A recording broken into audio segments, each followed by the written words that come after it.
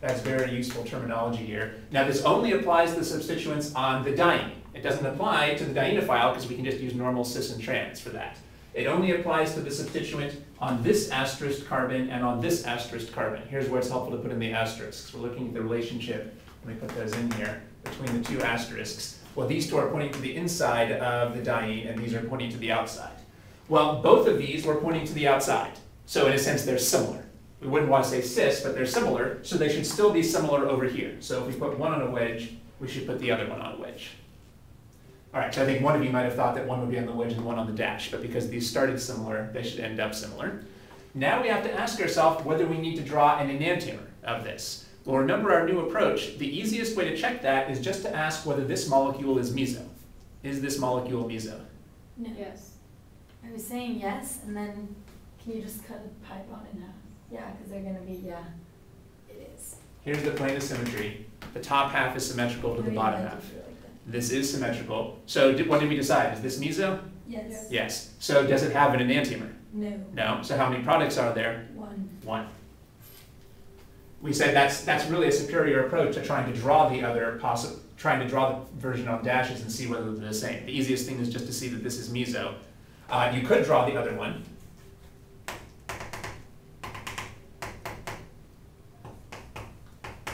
If you draw the other one, it should be apparent that you could just flip and rotate this one so it looks like this. But that's really just a waste of time. We already knew from the fact that this was meso that it didn't have an enantiomer. So there's only the one product here. So we still have to check for that. All right, so the big new thing we saw here was this idea of outside and inside. When you're comparing substituents on the dienophile, you can use the normal ideas of cis and trans. But when you're comparing substituents on the diene, you have to use the ideas of outside and inside. And, but we still kind of have retention of configuration. If two substituents both start outside, they should end up pointing in similar directions in the product.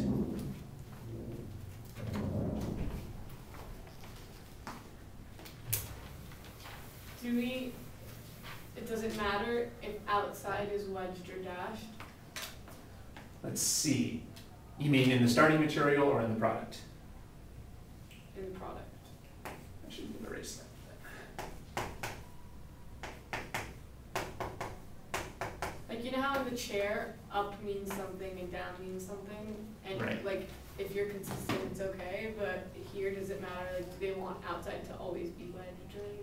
Yeah, the answer is it doesn't matter, because remember, if we drew them both dashed, that would just be a different picture of the same thing.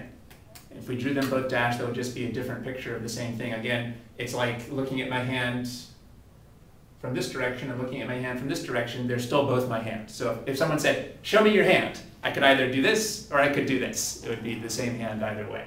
So yeah, it doesn't matter whether we draw these on wedges and dashes. The key thing is that since they both started in similar positions in the starting material, which I erased, then they should both be in similar positions in the product. Okay. But if you wanted to, you could have drawn the picture where they're both on dashes.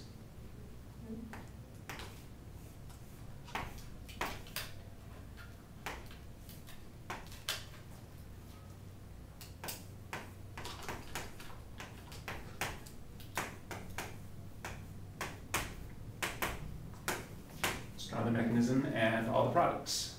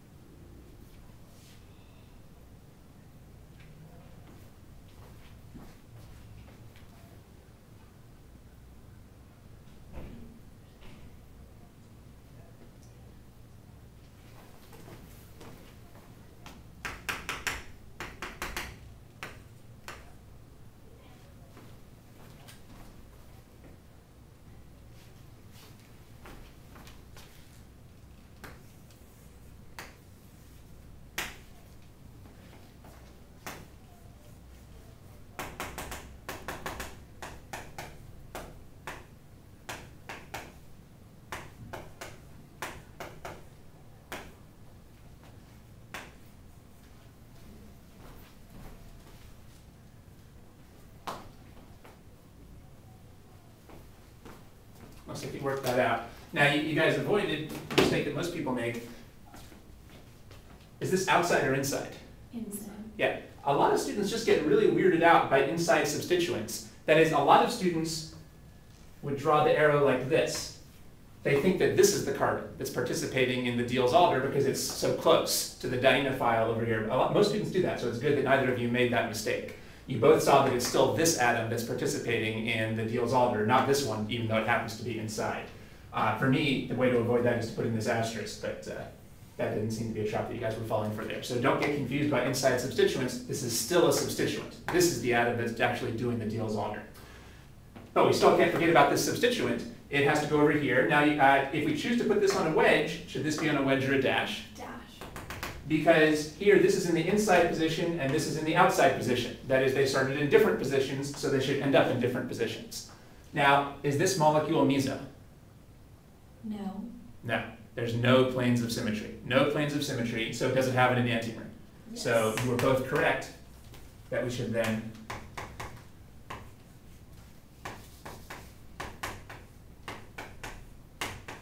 draw the enantiomer.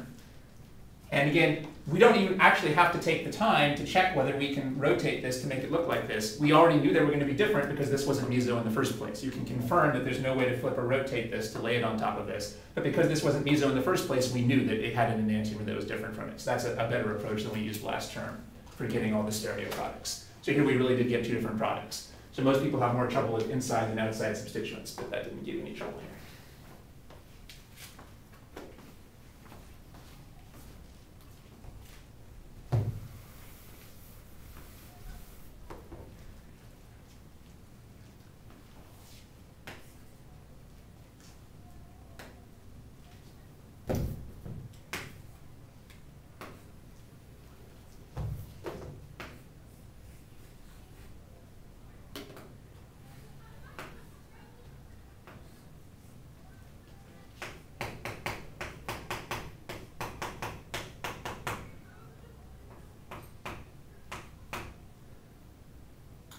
Let's do a synthesis. Let's come up with some starting materials that would give us this. Let's just come up with some Diels-Alder starting materials. So this should be a one-step synthesis. Let's show how we could synthesize this in one step using a Diels-Alder reaction. So we need to come up with two starting materials, a diene and a dienophile.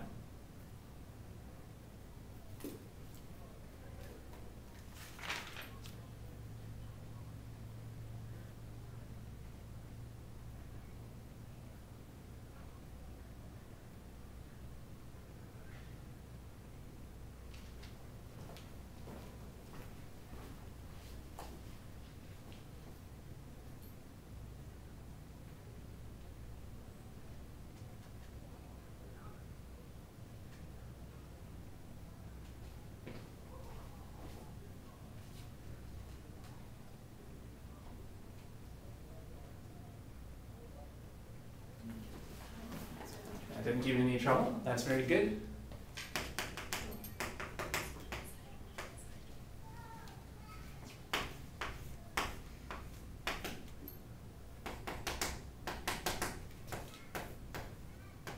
All right, as usual for me, it helps to put in the asterisks and the dots. So here I would put in these asterisks and these dots for these carbons over here.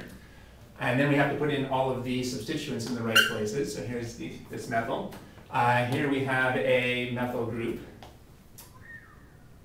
Now this methyl group, let's see, how did you draw that? You drew that on the inside. Now if we're going to draw this on the inside, Oh, it has to be on the outside. that's right, because they ended up trans. Since they ended up trans, they should have started in different positions. So that was the key right there. The substituents on the dienophile are easy because there's no real stereochemistry here.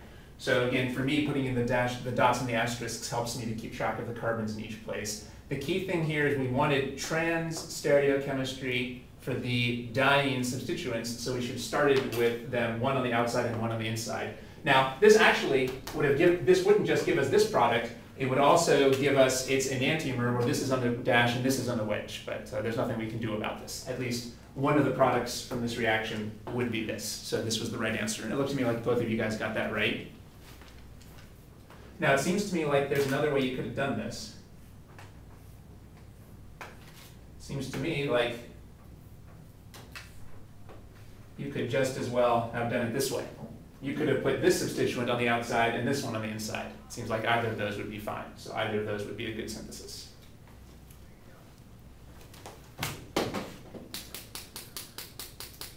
I said that Diels-Alder is probably going to be real important on the next exam, and one of the ways it's probably going to be real important is for synthesis problems. Oftentimes, most of the synthesis problems at this point are Diels-Alder syntheses, or a lot of them, so it's good that you guys are comfortable with that. Well, now we can talk about the endo and exo ideas, which is more stereochemistry.